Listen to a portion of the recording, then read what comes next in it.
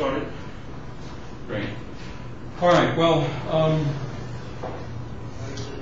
so I'm going to talk about Compton scattering, which we started last time and got sort of third of the way through, and then say something about the Feynman rules and about other processes that can that occur at the second order level. So let's see. So for Compton scattering, let me just review what we had before. I'll just sort of skip some steps. S here is S infinity minus infinity, to have things as close to what we were doing before. And it's then P prime, K prime, this is the electron, final electron and photon, E squared over 2 time-ordered product, integral P fourth x, P fourth y, psi bar. Let me use the slash notation. A slash is gamma mu, A mu.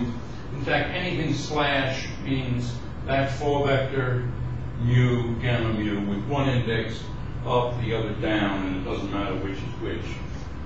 So this is A slash psi, all of this at x, psi bar, A slash psi, all of that at y, and then P. So that's the matrix element, in fact, for Compton scattering. And I don't. How much detail do you want to see of the stuff that we already covered? Shall I just skip to where we left off? Or would some of you like to see it again? No. Okay. All right. Well, let's just say then that what you do, first of all, is you notice that x and y are perfectly symmetrical here, so you cancel a factor of 2, and you just single out the x vertex for as the one where something or else something particular happens. And the two Feynman diagrams for this look like this.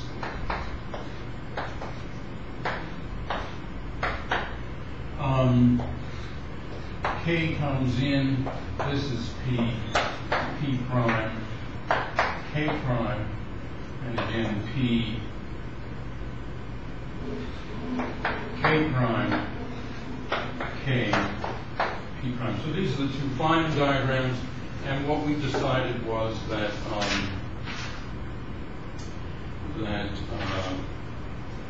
X is the vertex that emits the final electron. So this is vertex X here. So I've got out of alphabetical order. And going through that, we got to the point of saying that, well, this is E squared over 2 pi to the 10 T fourth X, T fourth Y, T fourth Q, e to the minus I, P prime X plus I, Py plus IQ, X minus Y, and then we had here U bar prime. Actually, I can make this somewhat, if I use the slash notation then, let me divide by the square root of 2K0, 2K0 prime.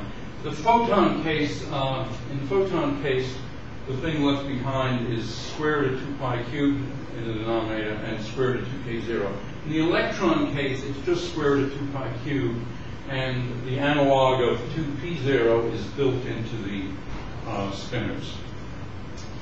And so this then would be epsilon slash star prime e to the minus I k prime x, or epsilon slash e to the I k x.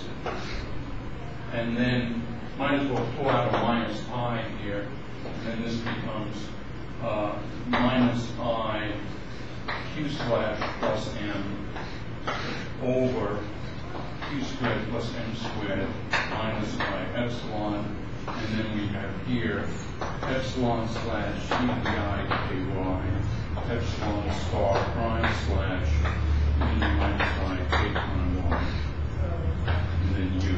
So this is the initial spinner, this is the final spinner, and we choose either the up line or the down line.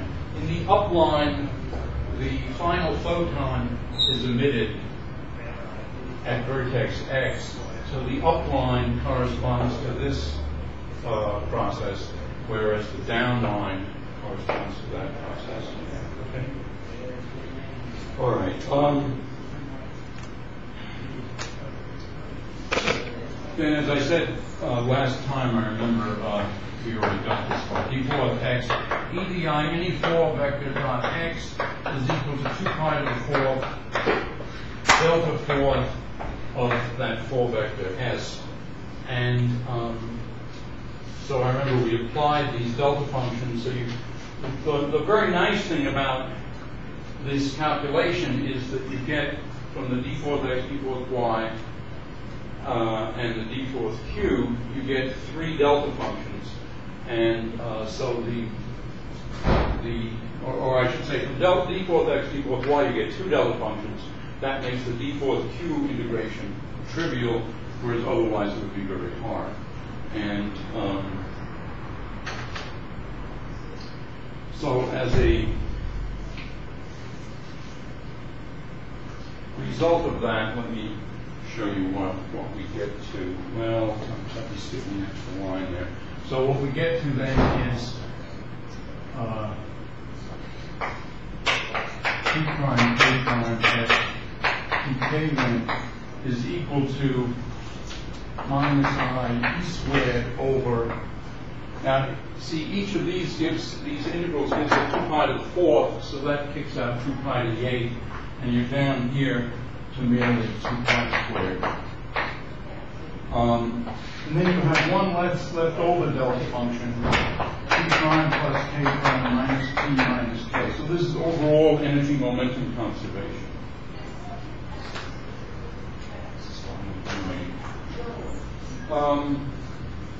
And then this is over the square root of 2k0 to k0 prime. And all that then is times u bar prime, the final spinner. And then we have these different possibilities. The top line I'll write first. So the top line gives us epsilon star prime slash, and then minus I, and now Q has to be P plus K in this case. So this is P slash plus K slash plus M. And then it's divided by P plus K squared plus M squared. Do you want me to do the delta functions in detail? I think I did them last time, but you want to see the delta function? No, okay. All right, so that's that, and then here we have epsilon slash, and then the next term is plus epsilon slash minus I, and now here we have P slash minus K prime slash plus M. No, this was an unfortunate choice here. See, that's the problem with this room, is that the boards are not black and they don't go all the way around the room, so you have this gap here. In any event, this is divided by P minus K prime squared plus M squared. We can leave out the I epsilons because it turns out that these things are never zero.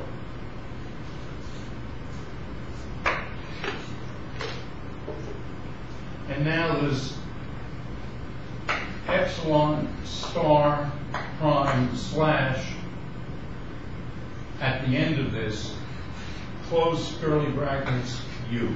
All right. So that's the amplitude at that point.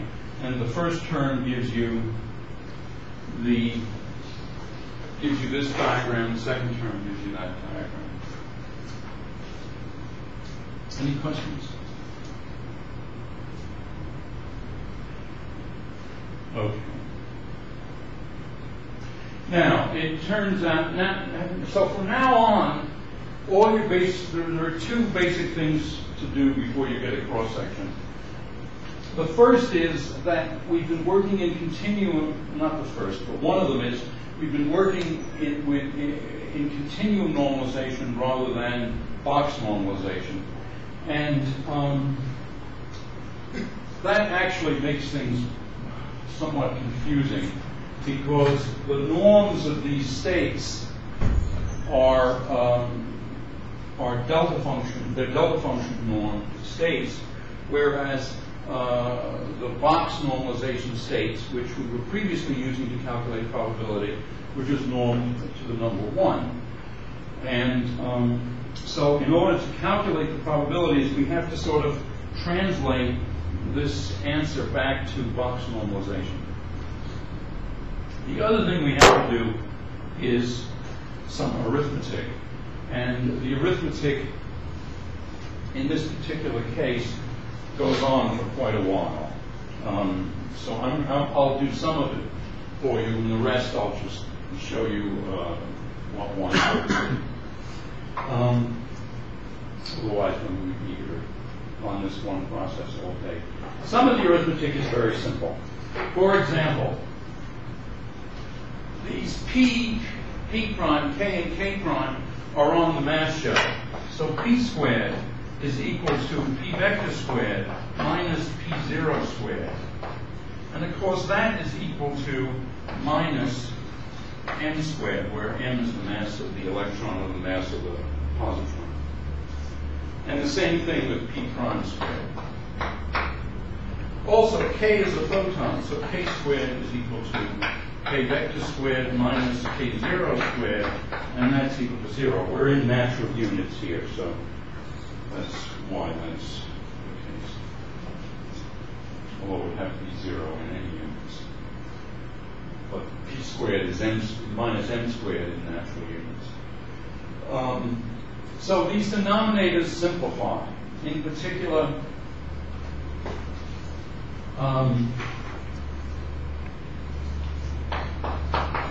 P plus K squared then is equal to P squared plus K squared minus plus 2 P dot K, and this then is equal to minus M squared, and this is equal to 0. And so, but what we have is we have this structure plus M squared and also plus M squared here. So if we have M squared plus this, it's plus M squared. This cancels out to 0. That is 0. So altogether, this is just 2 P dot K. So we can replace all of this by just 2 P dot K. Similarly, over there, M squared plus P minus K prime squared is equal to, well, this plus that is 0, that's 0, so this is just minus 2 P dot K prime. And so this thing becomes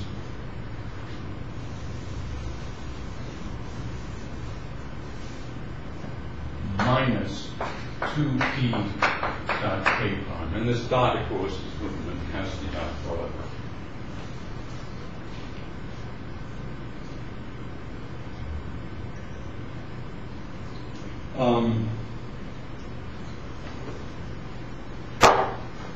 Okay, well, Weinberg writes this as minus 2 pi I delta 4 over P prime plus K prime minus P minus K times the matrix element M. And so our M is basically, in fact, exactly P squared over 4, 2 pi cubed square root of K0 K0 prime, U bar prime, and now epsilon prime star slash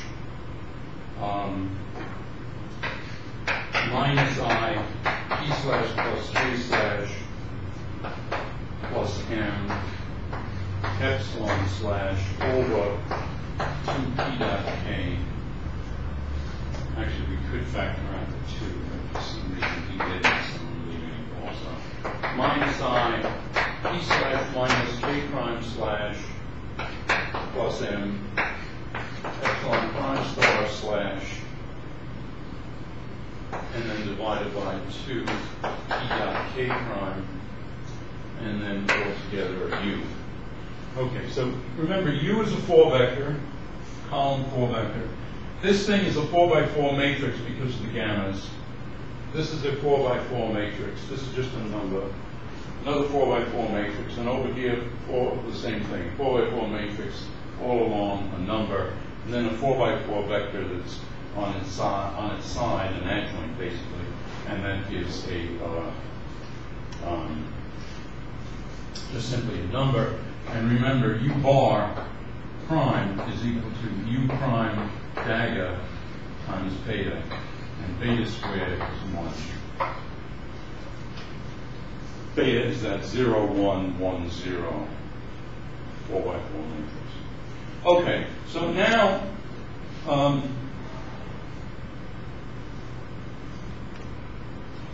to get to a probability and so forth, what we need to do is think about the normalization of the states.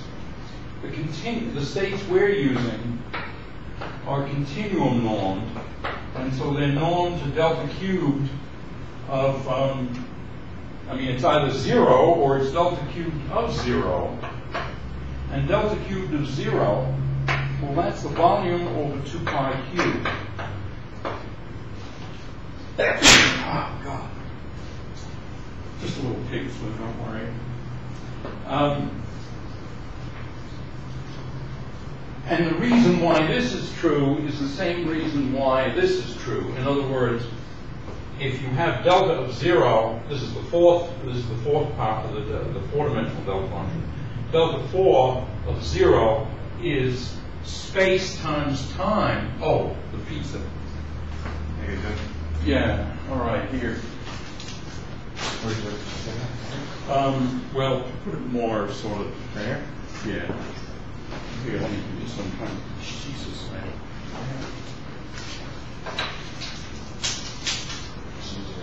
Get it tick.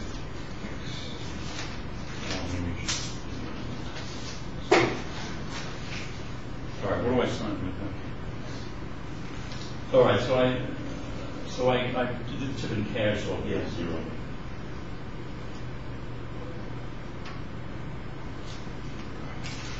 I had it. Cool, thank you. You guys have a good day. Yeah. You too. All right, so let's see. Maybe since you're eating the pizza, I'll give you guys these forms. Now, these forms, we've had a bit of a problem with these forms because the university, every time it changes anything, things get worse. And the latest change is that they don't give out forms for a class that has fewer than 6 students. So I didn't even get any forms this year. I had to request them. And so since they don't go back to the central office, they're supposed to go back to Elisa Gibson. Do one of you guys know who she is? All right, can you return them to her then? All right, so why don't you guys eat the pizza and fill out the forms, and then I'll come back and continue the calculation.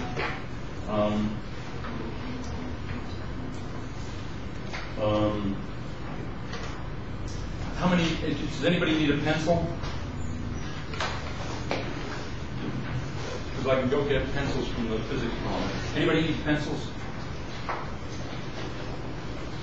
So the answer is no pencils. All right.